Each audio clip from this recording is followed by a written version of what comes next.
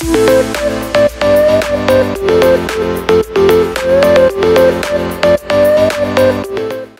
friends, Omkar here for Simple Snippets. In this tutorial, we are going to learn what is final accounts, how to solve a question on final accounts and why final accounts is prepared. So here we begin. Final accounts of sole proprietor. Sole proprietor is a person who carries on business without being a firm, without being entered into partnership with anyone, so all by alone. The last stage in accounting process is preparation of final accounts. We have learned the procedure till trial balance. Now it is the final step in accounts, and that is why it is known as final accounts. From given trial balance, trading account, profit and loss account and balance sheet is prepared. So what does final accounts contain? Trading account, profit and loss account and a balance sheet. Trading account is prepared to know gross profit. To arrive at gross profit, goods in and out and direct expenses are considered. In profit and loss account, all expenses, losses, incomes and gains are recorded. So in trading account we know gross profit. In profit and loss account we arrive at net profit. And balance sheet is prepared to know assets and liabilities of a company. Assets are those things which company owns. The company has right to the property, which all comes into assets. And liabilities are those components because of which company owes to somebody. It contains creditors, provisions and capital. As an entity concept, sole proprietor invests capital into business, and capital is a liability because for business even a sole proprietor is outside a person. So trading and profit and loss account is prepared for a period and balance sheet is prepared as on particular date. So balance sheet gives us position of the business and trading account and profit and loss account give us the performance. Finally, when we prepare balance sheet, totals of balance sheet must match because we know as per equation approach, assets is equal to liabilities plus capital. Let's first learn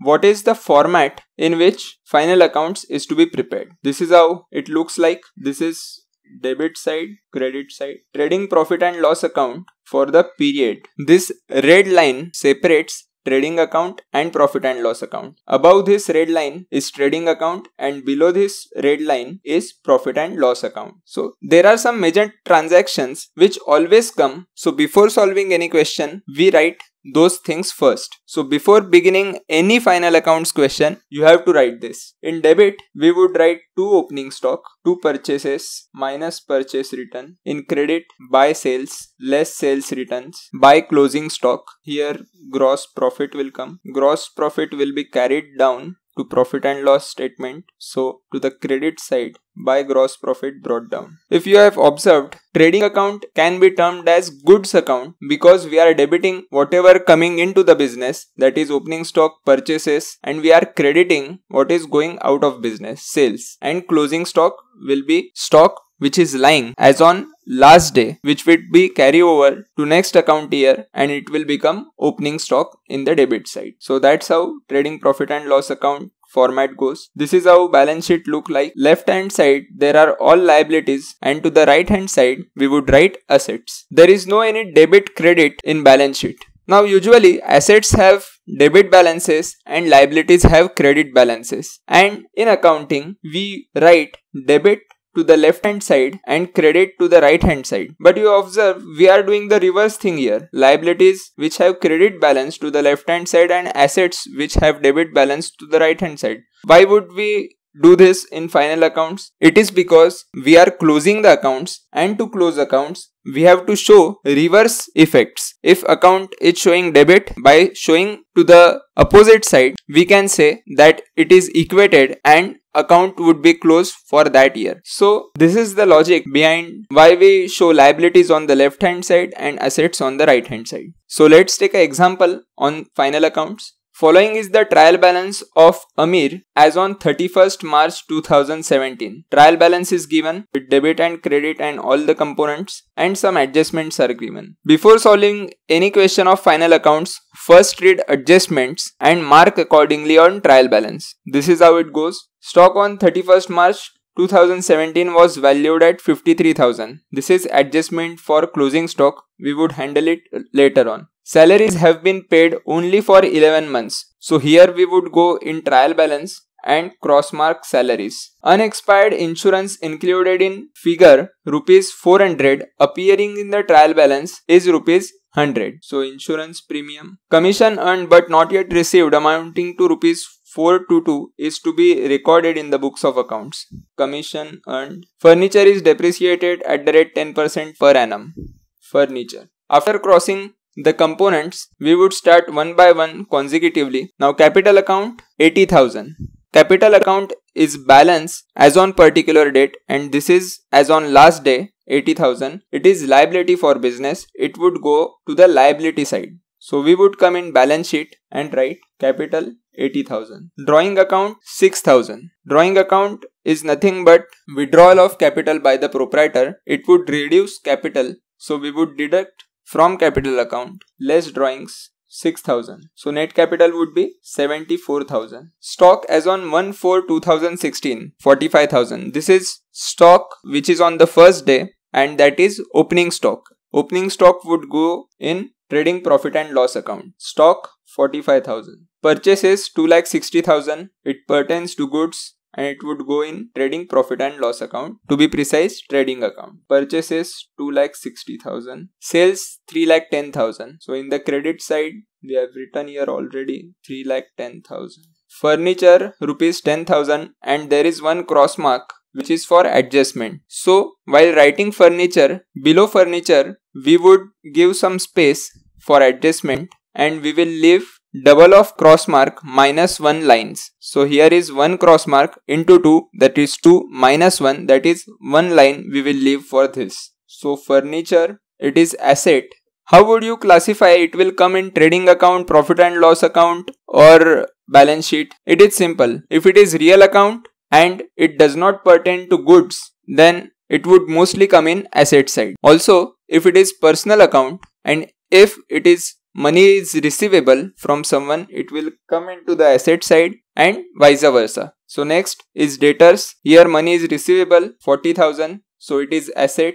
Debtors 40,000. Freight and octroi 4,600. Freight is a direct expense. All expenses come into the profit and loss account, but as freight and octroi is a direct expense directly related to goods which come into the business, it would go in trading account. 2. Freight and octroi 4,600. Trade expenses 500. It would come in P&L account debit side. Debit all expenses and losses. 2 trade expenses 500. Salaries 5,500 and there is one adjustment. So 2 salaries 5,500 and 1 line for the adjustment. Rent 2,400. Rent is an expense. So debit in profit and loss account to rent 2,400. Advertisement expenses 5,000. So to debit of profit and loss account to advertisement expenses 5,000. Insurance premium 400 with one adjustment. To insurance premium 400 with adjustment. Commission 1,300 to the credit side. Hence it is commission earned. Credit all incomes and gains with one adjustment. So to the profit and loss account to the credit side by commission received. Inner column 1,300. Discount 200 in the debit, which means it is an expense or loss, you can say. To discount debit all expenses and losses rupees 200. Bad debts 1,600. Bad debts is a loss to business. So to the debit of P&L, to bad debts 1,600. Creditors 20,900. Creditors, we owe to creditors personal account, it would come in balance sheet. Creditors 20,900. Cash in hand 5,200. It is a real account. We own our cash. It is an asset for us. So in debit to the asset side of the balance sheet, cash 5,200. Bank 5,800. Bank to the asset side 5,800. Goodwill 20,000. Goodwill is an intangible asset and in this case it is purchased by the company, so it would definitely appear into the balance sheet to the asset side because company has right as it has purchased it. So goodwill to the asset side 20,000. Now we have given all effects to the trial balance. One thing you should remember, trial balance any component in the trial balance would always have single effect in the balance sheet, trading account or profit and loss account. Why? Because one effect already exists into the accounts, and for finalizing accounts we have given second effect. And you should note that adjustments will always have double effect, because these are the adjustments which are not there in accounts and we are incorporating freshly into our final accounts. So here we begin with adjustments. Stock as on 31st March 2017 was valued at rupees 53,000. 31st March 2017 is the last day of accounting year and it is valued at 53,000. This is nothing but closing stock. One effect would appear as we have written here already. Trading profit and loss account to the credit 53,000. And it is an asset to business. So in balance sheet it would appear as closing stock 53,000. Salaries have been paid only for 11 months. So now we would first go to salaries. Salaries are 5,500 and these are for 11 months. Now as you know, we follow accrual concept in accounts, which means all expenses and incomes are recognized into our accounts whenever they occurred and not when they are realized. Salaries 5,500 for 11 months, which means for 1 month it is 500. 5,500 divided by 11. Now accounting year is for 12 months. So as per accrual concept, profit and loss account should show expense of 12 months. So to show expense of 12 months, we will have to add outstanding salary of 1 month, which is nothing but 500 rupees. So here comes the total of 6,000 for the year. Now this outstanding salary we owe to someone, that is to our employees. So it would appear on the liabilities side, outstanding salaries. Amount is 500 rupees. Unexpired insurance included in the figure of 400 appearing in trial balance is rupees 100. Now insurance we have recorded in the debit side here. Now this 400 also include unexpired insurance, which means insurance of rupees 100 which is unexpired is for next year. So that should not come into this year as expense. So we would deduct unexpired insurance of rupees 100 and our expense would come to 300. And this rupees 100 is nothing but our asset because we have right to claim it as it is unexpired insurance. As on 31st March 2017, rupees 100. Commission earned but not yet received amounting to rupees 422 is to be recorded in the books of accounts, which means commission is accrued of rupees 422 and as per accrual concept we would add it because we have earned the commission though we have not received it yet. Our income from commission is not only 1,300 but 1,300 plus 422 which is 1,722 rupees, and this is receivable commission. So in the asset side, outstanding commission rupees 422. Furniture is depreciated at the rate 10% per annum. What is depreciation? Depreciation is permanent wear and tear in the asset of the business. It is permanent reduction in the value of asset. So furniture less depreciation at the rate 10%, which is 1,000, and here in outer columns come 9,000, and depreciation is loss to business. It would come in debit all expenses and losses into P&L side. To depreciation rupees 1,000. So we have given all the effects for adjustments and we have done with trial balance effects also. It's time to close the statements. First of all, we would close trading account, then profit and loss account, and then to balance sheet. First we would take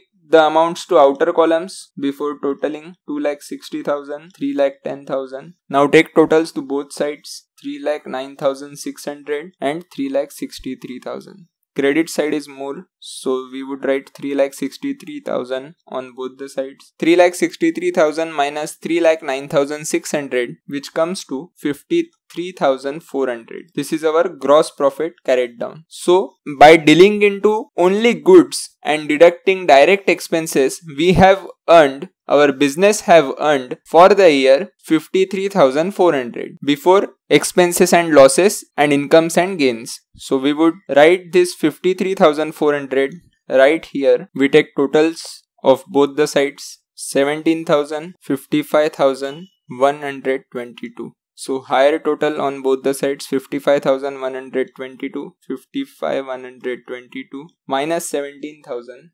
38,122. This balancing figure is net profit. So to net profit, by carrying out business, it has performed 38,122 positive on the funds invested by the proprietor. So this belongs to proprietor, and that is why business owes proprietor rupees 38,122. So we would write this amount in balance sheet to the liability side, profit and loss account, 38,122. Now if we take totals to the both sides of balance sheet, the total should match. The total must match. So let's take totals. Liabilities side have total of 1,33,522 and asset side have total of 1,33,522. So here the total is matching. If total doesn't match, then there is some difference. Then there is some error which we have encountered while solving profit and loss account. Then we would have to go all over once again to each component and check trading account, profit and loss account, balance sheet for the effects we have given. So this is how final accounts is solved. That's all guys for this tutorial. Like our videos, keep sharing them, and don't forget to subscribe to our channel. Peace.